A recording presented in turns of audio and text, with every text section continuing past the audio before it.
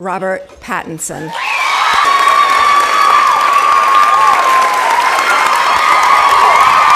Well done.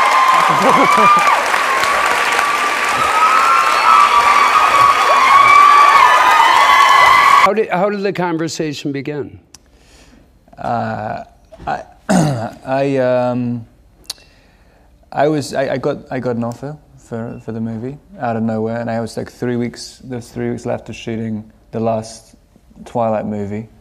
That was that movie about vampires, right? Yeah. Kidding. And I read it and I kind of loved it, and then I suddenly realized afterwards what the implication of getting an offer for a movie was, where you actually had to do it afterwards, and it terrified me. And I couldn't even, because actors, you spend pretty much your entire career bullshitting directors or bullshitting everybody, right, to make out that you know what you're talking about and you know what you're doing, when you know nothing. I knew David had done the script, and I knew about his work and kind of how he was as a person. I knew I couldn't really bullshit him. So I was terrified of even making the phone call saying yes or no. So I basically called him up and said, I don't know what it's about, I don't know what I'm doing, I don't know why you offered it to me. But it was just like... Way to sell. And I bet your agent loved that. Well, shooting it, but I mean, you're trapped in that seat. Yeah, but I mean, eventually you kind of...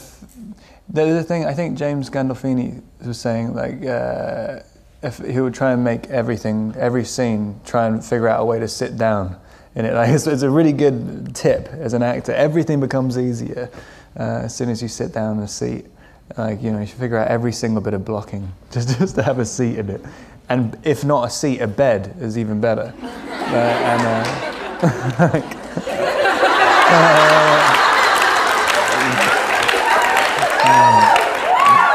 Rob, you read the script and you said yes. Did you read the book? I hadn't read it before. I hadn't read any DeLillo before I read the script. So the dialogue and everything, the style seemed kind of completely fresh, like almost to the point it was jarring.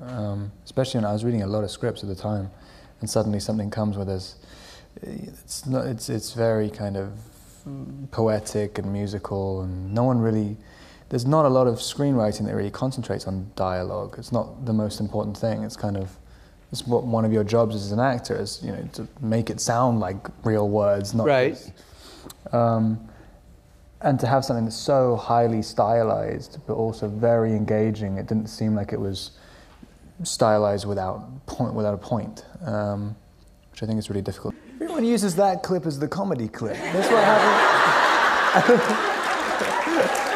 Why? It was. Rob, I think I screwed up the order. Yeah, you did. A nice guest might not have pointed that out.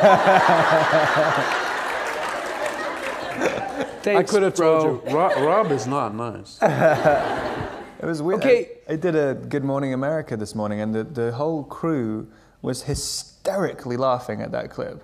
I was just like, what? I mean, uncontrollable laughter. Totally out of context. I was like, wow, Good Morning America is the target audience for the clip. You gotta get them before they've had too much coffee. Rob, did you see your character as evil? Not at all. No. Callow?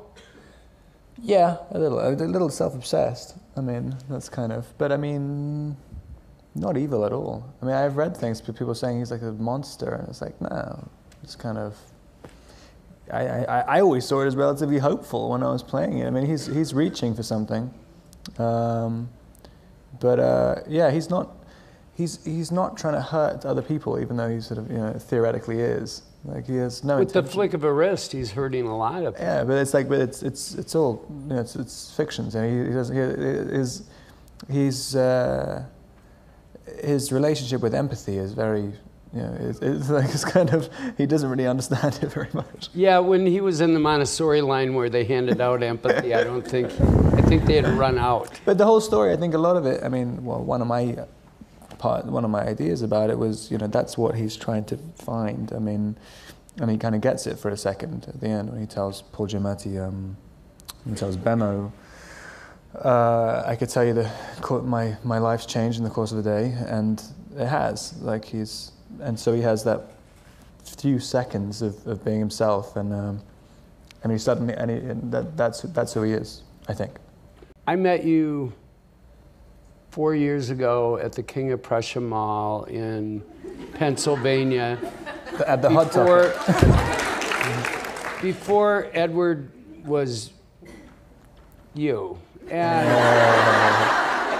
And don't confuse them. Don't confuse them. Just a sec. They're not the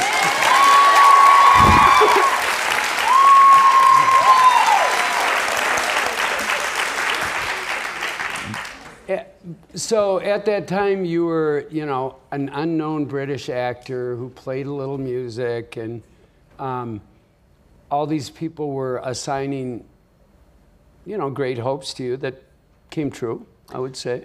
I don't know if people were even assigning great hopes to me. I think I was literally just trying to sell T-shirts in the Hot Topic. That was okay. Trying to make a buck any way I could. Yeah. Okay, but I want to get to this issue of money. At the time, you probably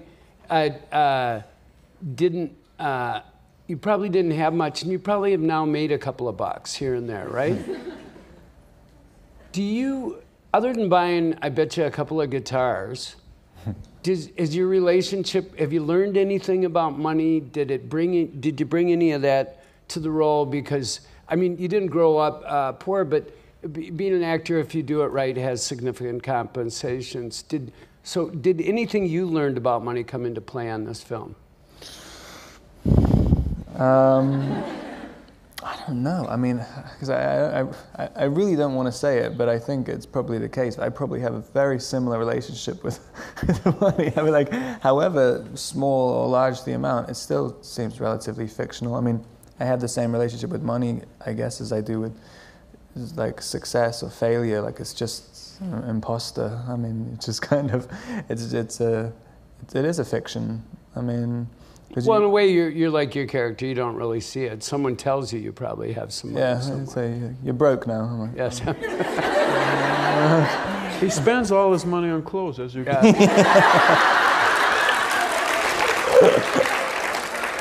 They're newlyweds. They should be doing it like bunnies. The movie is set over the course of one day as well. That's right. And he does have sex with 2 other women. It's kind of yeah, it's hard to feel bad for your character. But I also wondered what was happening in that world that Mr. DeLillo and you made in terms of were we seeing a momentary sort of spasm, or were things fundamentally changing? Rob.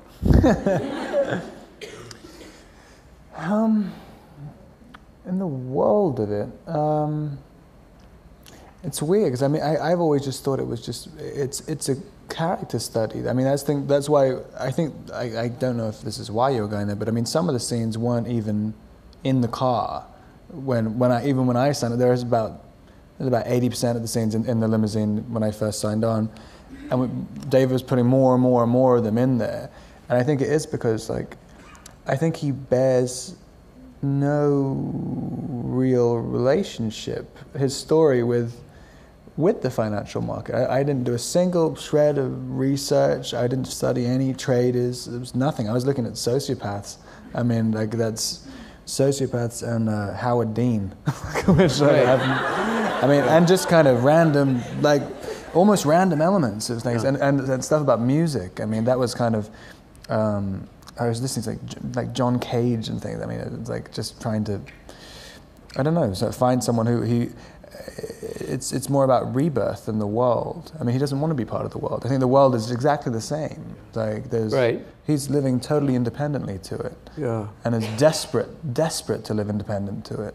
That's why one of the reasons why I thought it was quite hopeful, because he does in a funny sort of way want to change the world, and. Well, he certainly is in trying to self-actualize in a way. Yeah, it's a dream. The riot's a dream. It's kind of even doing it as one of the main things, because all the Occupy stuff was going on at the time, and sitting in, just being on a set and having 200 extras rocking, like really rocking the limousine around. And we're doing a scene. I mean, you do one take and it's kind of frightening, and then afterwards you just you do the fourth, fifth take and don't even notice it. Like you're just playing the scene. The actor is amused by it. I mean, a woman comes up with the big old rat at the window, and he just kind of smiles. She just had a funny face.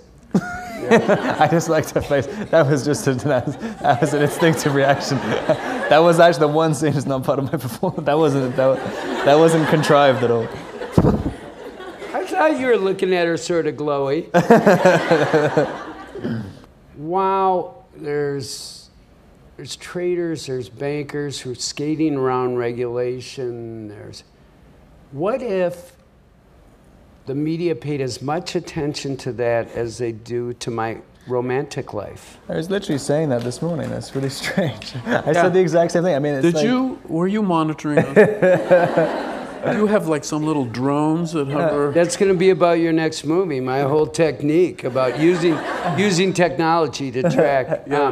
Because Rob was just saying that. Exactly. No, I mean it kind of.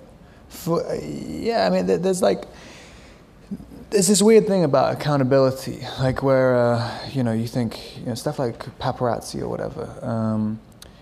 I don't think that. I'm like a private citizen. I don't make any laws or anything, and yet I have I don't have the. If a bunch of people followed you around, you call the cops, you get them arrested. It's it's whatever. Like, but it impinges on your reality on a day-to-day basis, and it's there's this weird relationship with fame in America where it's kind of valued, I think, disproportionately highly, and so it's something to do with this is a kind of American dream aspect to it. I mean, it's an attainable thing for everyone, but with politicians and things, I think they really should. It would actually make people behave a lot better, like with politicians and bankers, if they actually had. If people were interested in reading about them, but no one's interested because it's probably too miserable, to be honest. Right. But you'd like to send the posse that follows you after them. Well, I mean, to be honest, I wouldn't. I wouldn't want to be the one responsible for asking them to go, because then I'd probably get thrown out of the country. But I mean, things things fall apart when they're supposed to fall apart. Like it's there's I don't think, America's a very hopeful country, and it's funny coming from England where the whole main cultural attitude is like being the underdog all the time. I don't think, but it's strange to live in and kind of fascinating, amazing to live in a place where, like the idea of freedom, for instance, like is kind of held up at its only country, I think, which values the word so highly. I don't even know what I'm talking about. So literally, I was trying to go somewhere with it, and then it's too late. But what was even the question? What am I talking about? It's terrible. I'm literally listening to you talk about Hegel. I actually remember what Rob said when he was articulate and knew. Well, I could repeat that. But the other thing, the thing about Hegel as well, I just want to say, but just to redeem myself, that I didn't realize there's a Calvin and Calvin and Hobbes. There's one of my favorite Calvin and Hobbes cartoon strips called Scientific Progress Goes Boink.